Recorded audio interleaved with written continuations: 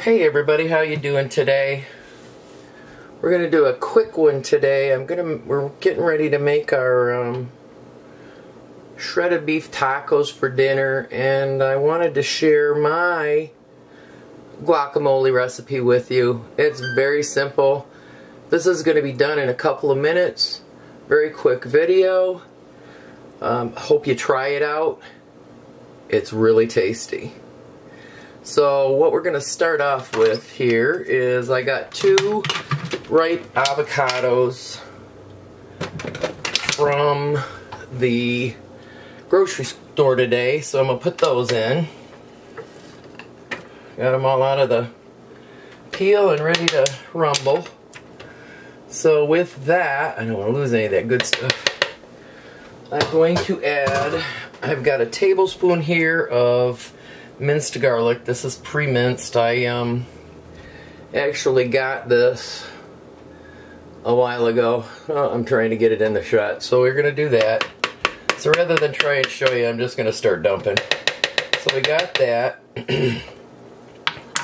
In addition to that, we have 1 tablespoon of lemon juice. I don't use lime, I like my lemon. I've got a teaspoon of salt, pepper, garlic here that I'm going to dump in. I've got about 1/8 of a cup of sour cream. Since this is a small batch, I didn't want to go big, so we'll get that in there. And then I'm going to hold off here for a minute, but I have about 1/8 of a cup of our homemade salsa.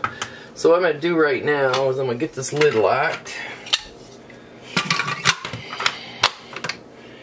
I'm going to start pulsing. Get this all blended up.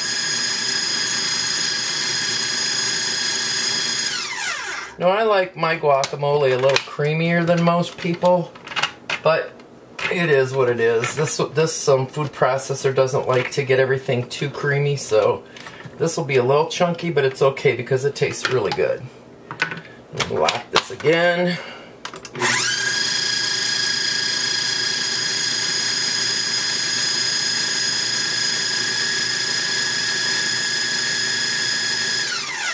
Okay, and now I'm gonna the last thing I'm gonna add. This is our homemade salsa. It's about 1/8 of a cup of salsa.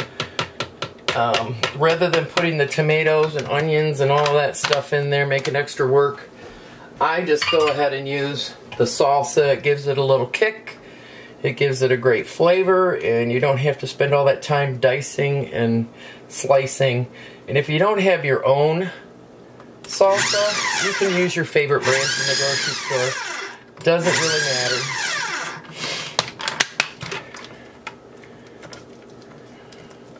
Let's get this all pushed down.